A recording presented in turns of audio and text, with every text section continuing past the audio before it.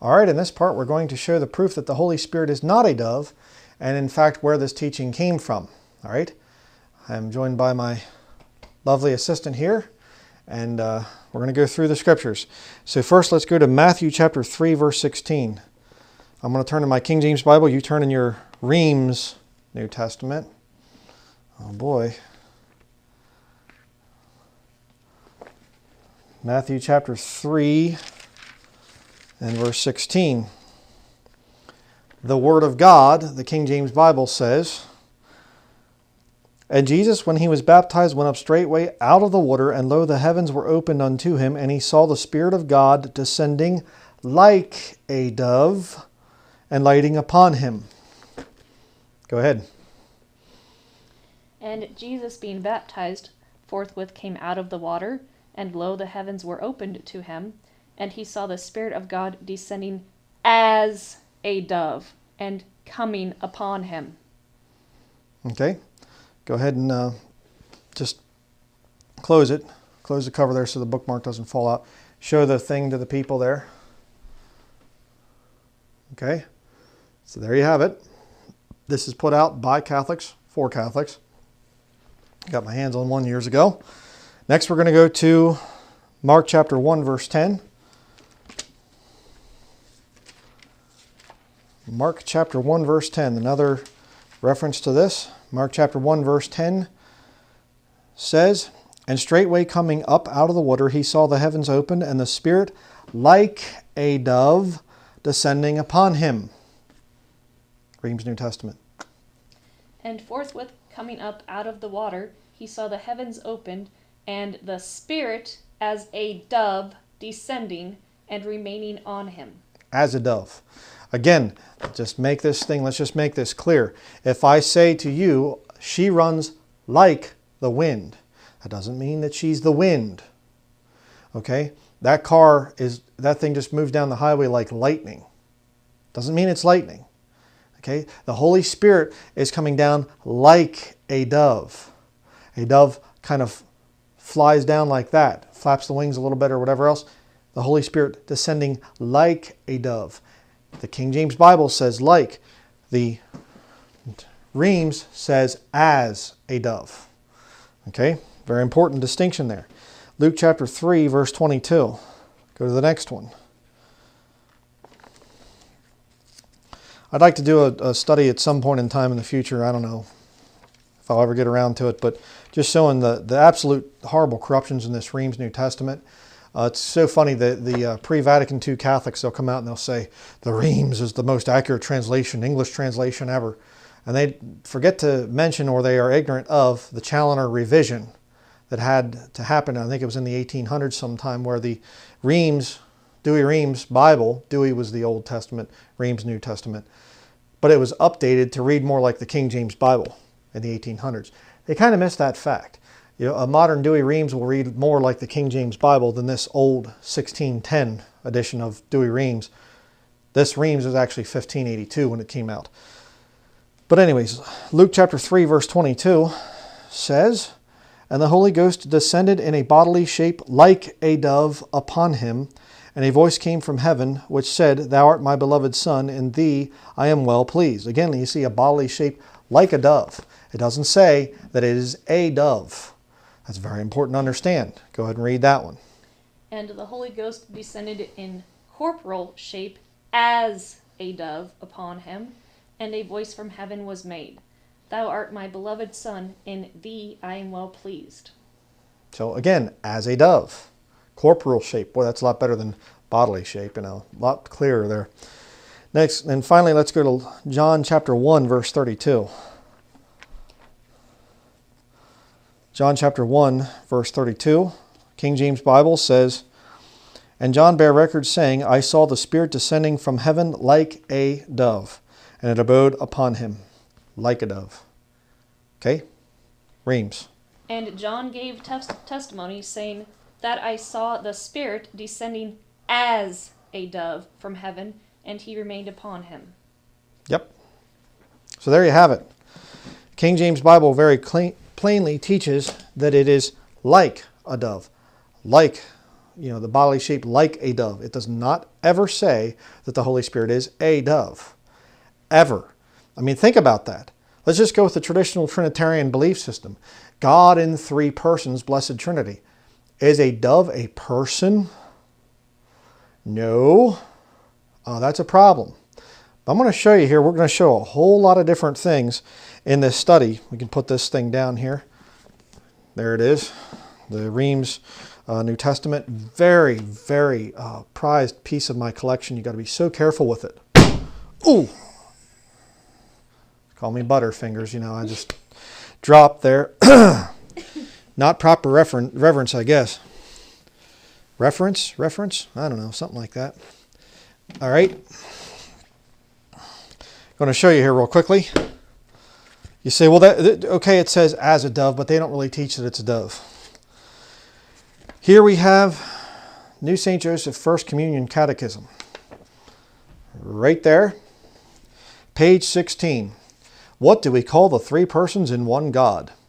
We call the three persons in one God the Blessed Trinity. The Father is God, the Son is God, the Holy Ghost is God. All three persons are one God. We call them the Blessed Trinity. We picture God the Father as a kind Father. Holy Father, the Pope. But he is really a spirit. We cannot see a spirit. It is easy to picture God the Son because he really became man. Not to make any graven images of the Godhead, but why bother with that? If you're a Catholic, just take the commandment about graven images, out of the, Old Testament there. We picture God the Holy Ghost as a dove. But he too is really a spirit. We also call him the Holy Spirit. All three persons are equal. And I see this in the comments all the time, these people, these Trinitarians. It's three persons. It's three persons. Denning, you're a heretic. It's three persons. Why can't you get that through your head? Because the Bible never says that they are persons. But right there you have it. Right there is the page. And right there you see the lucky clover. I guess it's not very lucky there because it's not a four-leaf clover, so it's you got Mary in there as the fourth member of the Godhead entity or whatever. The quadinity. And you say, oh, come on, you're being ridiculous here. Well, first and foremost, right there you have page 21, Blessed Virgin Mary with her mother, St. Anne, the Immaculate Conception. Mary's soul was always turned God. God made Mary, he kept her free from original sin. The Immaculate Deception. Right there you have it. Mary was sinless according to Catholicism. And let me just show you here. And there you have another image of the Trinity in heaven. Father, Son, and Bertie. He's just beaming down there to Mary, the fourth member of the Trinity. You say, oh, now, come on. This is just crazy. They don't teach that. Well, let me show you here. Father, Bertie, going down here to Christ. And look, co-redemptrix. She's suffering with Christ.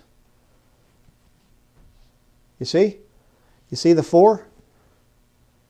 Like I talked about in the Satanic Trinity thing.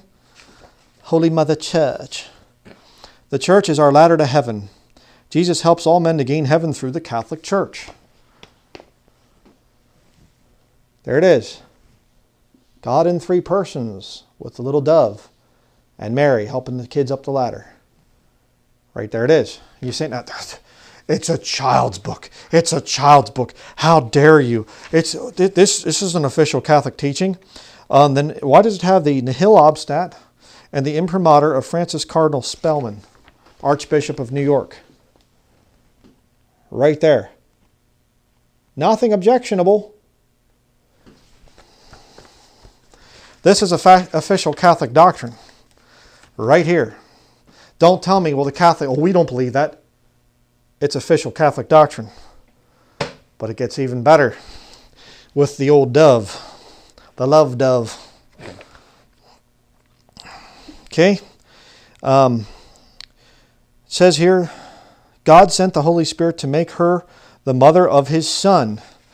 This is page 48 of the New St. Joseph Baltimore Catechism. This one's for older children. All right. Again, you have the dove right down there. You see it? Here comes the dove. Look out. Dive bomber. But here it gets really peculiar. This is where it gets fun. St. Francis de Sales gave this comparison. If a farmer owns a garden, he has the right to what it produces. If a dove drops a seed into the garden and a flower grows, does the farmer not own the flower? Okay? You ready for this? St. Joseph is the farmer and the garden is Mary.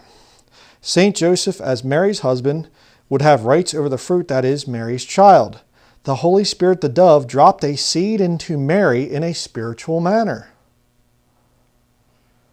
The flower that grew from her was Christ. Did not Joseph have a father's right over Christ, even though it was not he who planted the seed? Certainly he did, and Christ recognized St. Joseph's rights by obeying him as a father. So the Holy Spirit dove, right there, flew over Mary and dropped a seed into her. You're reading it. Okay? Nihil obstat. Imprimatur. Nothing objectionable. All in line with Catholic teaching. Now, I'm a country boy. Okay, which a lot of the people, a lot of the papists make fun of me for that. Oh, he's just a country hick and whatever. Yeah, absolutely. I've seen the way that birds plant seeds. Okay, they don't drop them with their mouth. I'll just give you a little hint. The seed is planted with added fertilizer. Okay, so if the Holy Spirit dove dropped a seed into Mary,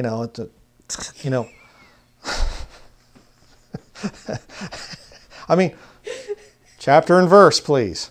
Not there. The Holy Spirit birdie dropped a seed into Mary. Ooh, yeah. Page 59, the Holy Spirit. Who is the Holy Spirit? The Holy Spirit is God in the third person of the Blessed Trinity.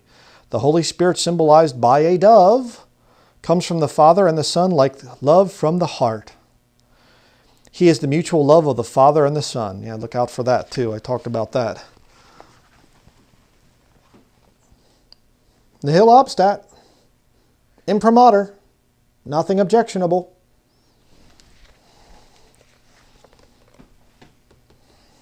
Got to have that Spirit there that gives power to both the Father and the Son. You see? See how that thing works? Again, make sure you take good care of these. Bunch of crap. Holy Trinity, the three persons, Father, Son, and the Holy Spirit in one God.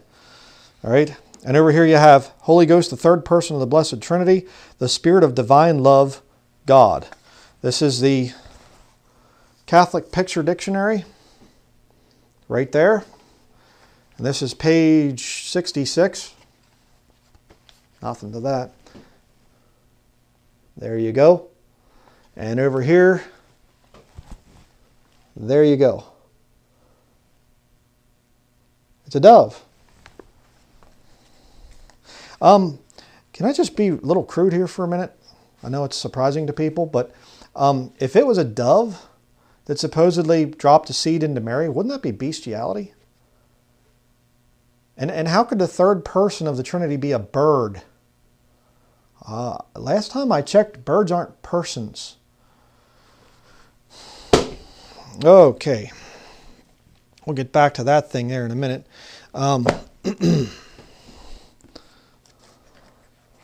Here we have the Vatican Council 1869 to 1870. Chapter 1, the Holy Trinity. Of all the mysteries that we profess in the light of faith, the supreme mystery is God himself, who is one in essence, three in persons, Father, Son, Holy Spirit. According to the truth of the Catholic faith, the Blessed Trinity is one God because the essence or substance common to the three persons is really and numerically one. From all eternity, the Father generates the Son, not in producing by emanation, another essence equal to his own, but in communicating his one simple essence, and in like manner the Holy Spirit proceeds, not by a multiplication of the essence, but he proceeds by a communication of the same singular essence by one eternal spiration. Spiration from the Father and the Son as from one principle. Okay, chapter and verse. Oh, didn't quote any scripture there because there's no scripture for this stuff. But I'll show you the page here.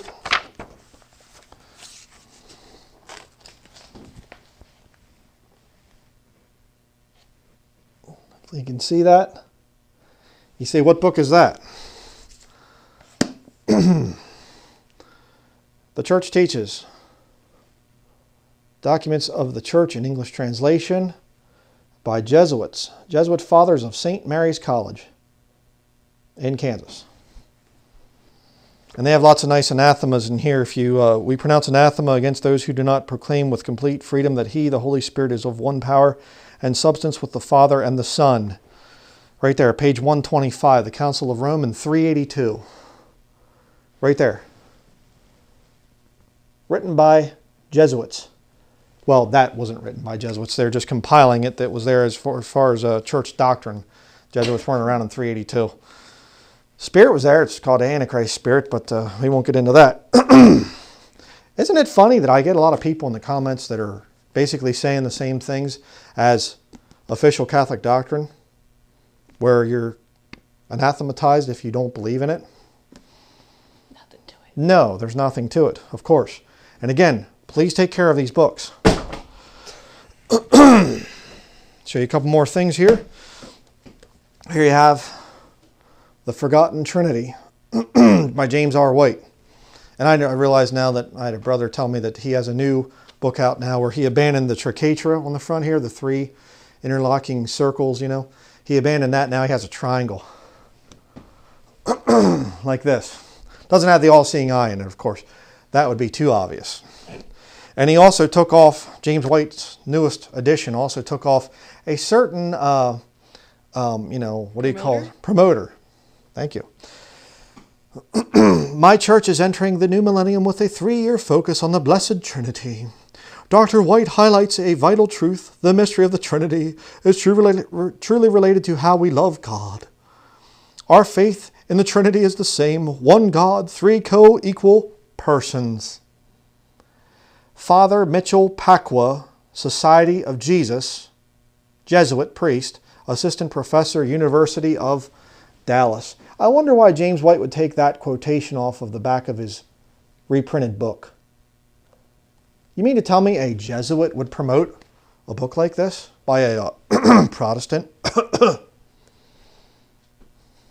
And you got Dr. John MacArthur down here. He loves the book too. Right there. And over here, J.I. Packer, John Armstrong, Dr. Norman L. Geiser. Another Jesuit. Been to, I mean, he's not a Jesuit priest, I understand that, but he's been to a Jesuit university. I think more than one. So again, absolute care is to be taken with these rare materials. Now we're going to show something from my wife's past here. Part of her upbringing. Go ahead, show them. Hold it up. It's show and tell. Luther's Small Catechism. For those who don't know, she was raised Lutheran. LCMS Lutheran. Considered the conservative branch. The one closest to the denomination in Germany. Yep.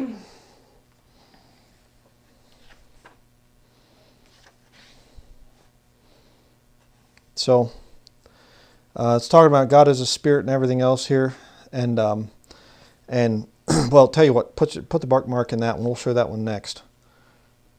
Getting ahead of me here. I'm sorry. It's terrible. Okay, read the number 20, what is it, 26. Question 26. Who is the only true God?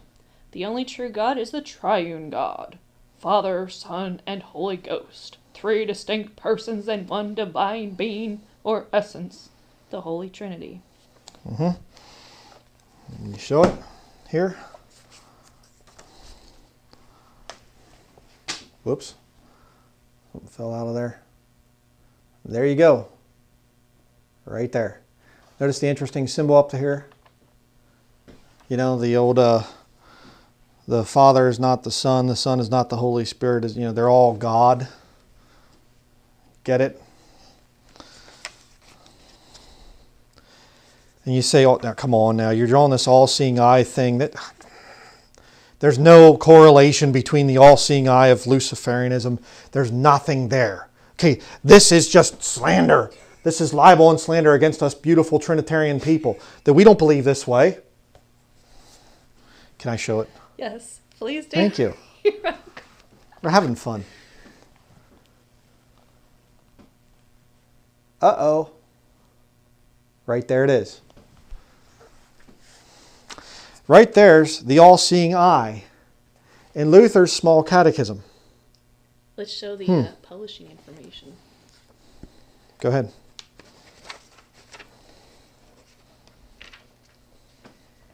Here's the infamous publisher in St. Louis. See that? Concordia in St. Louis, Missouri. And check out the copyright information. See that copyright? Isn't that something? Yep. So, very interesting. You say, but the Catholic Church doesn't do the all-seeing eye. Really? How about that one? How about that? Just like the Lutheran Catechism. Yes. And here we have, we exalt thy providence, O Lord, and we submit to all its decrees. We exalt thy providence, the soldiers by confirmation. We give thee our unquestioning obedience. We submit to all the decrees of thy providence. We cannot pick nor choose. Give us the grace to surrender completely to thee without reserve. We exalt thy providence, O Lord, and we submit to all its decrees. Sister Mary Jean Roth, CDP. Catholics writing on a book of divine providence. You say, well, we again, Catholics, we don't, we won't submit to this. Nihil obstat imprimatur, nothing objectionable. Lines up with Catholic teaching. And here we have different articles, the contents, table of contents here. You have conformity to the will of God, Reverend C.A. Herbst, S.J., Society of Jesus. On the providence of God for his children, Reverend Jean Grew, S.J., Society of Jesus. And spiritual opiates, Reverend Joseph P. Fisher, Society of Jesus. 3 Jesuits writing on the issue of divine providence. One of Calvin's big stands that he took, John Calvin. More on this in the future. Let me show you another interesting one here.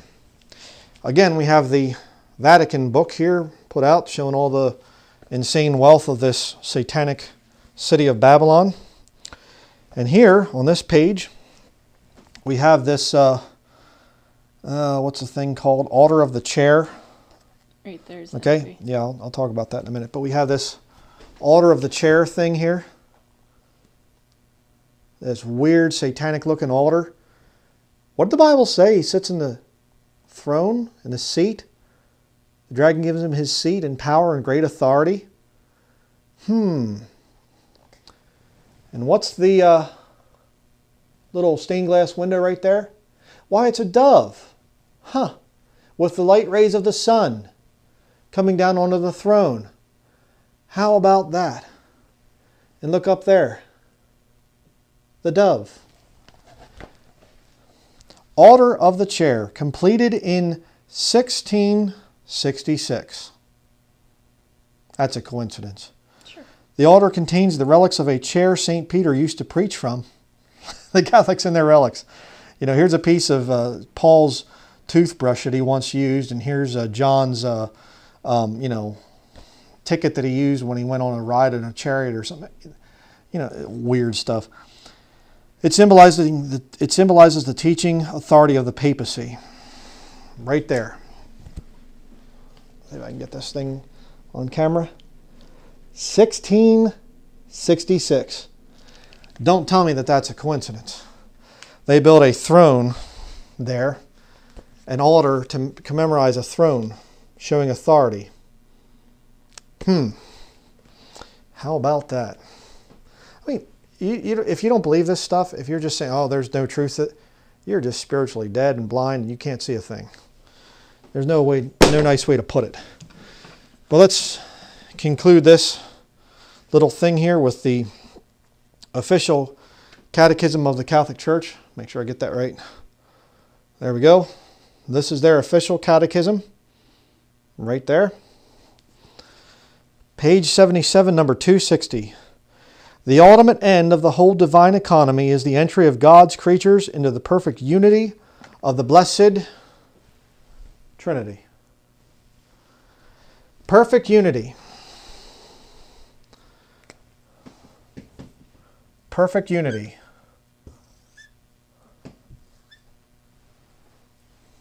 Right there you have it. The blessed Trinity is the Antichrist. It is Satan's system.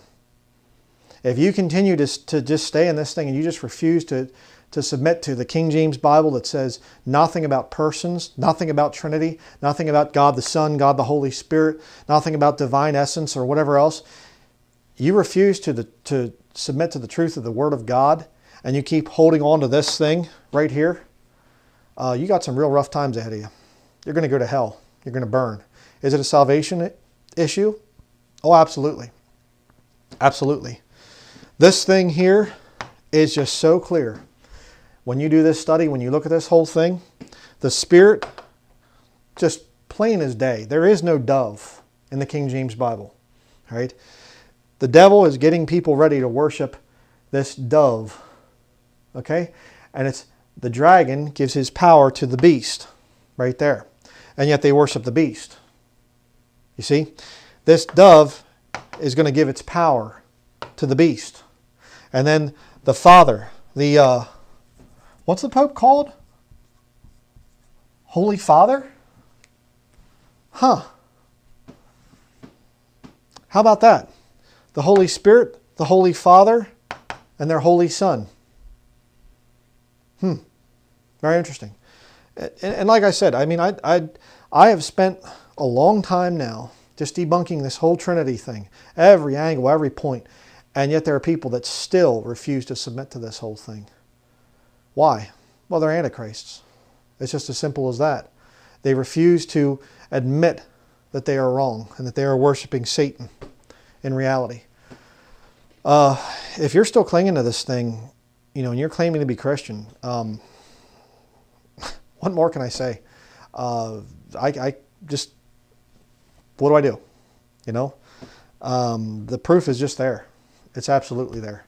The Catholics are setting up the system of the Antichrist. And that time is going to come when people will worship the Antichrist and the dragon. And over here, you take the mark, you lose your free will, your mind is with this whole system here, you're in hell. Period. I can't do any more than show what I've shown. I guess that's about all I have to say on this issue. I don't know if I'll ever do any more videos on this whole Trinity Godhead thing and whatever else. The Lord will show me more stuff or whatever, or bring it out. But I'd say we've covered it very well. And pretty much left no stone unturned, unless the Lord shows me something else. But I mean, how do you refute this? How do you refute this stuff? So, that's going to be it for this study. What more can I say? If you haven't repented, well, then you're probably not going to make it.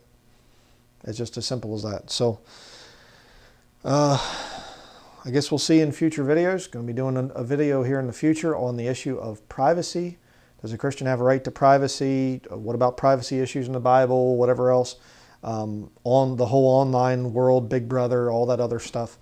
Going to be a big study that we're going to be doing together. My wife, former military intelligence, she has a lot of insight into this issue.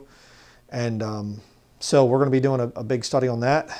But if I could say that I have a final video that just puts the nail in the coffin of this whole Trinity thing, this is it. I can keep on preaching and preaching and preaching on this issue, but if you haven't been convinced by now, there's no hope for you.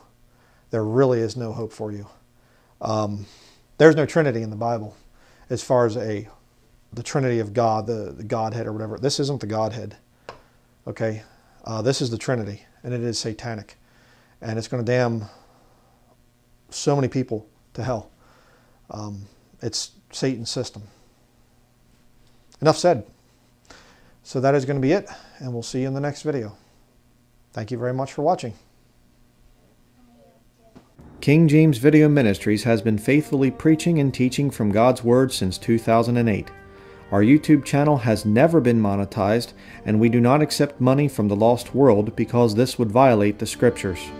King James Video Ministries is supported by saved brethren in accordance with 1 Timothy chapter 5, verses 17 through 18. If you have been blessed by our videos, we would ask that you prayerfully consider supporting this ministry financially.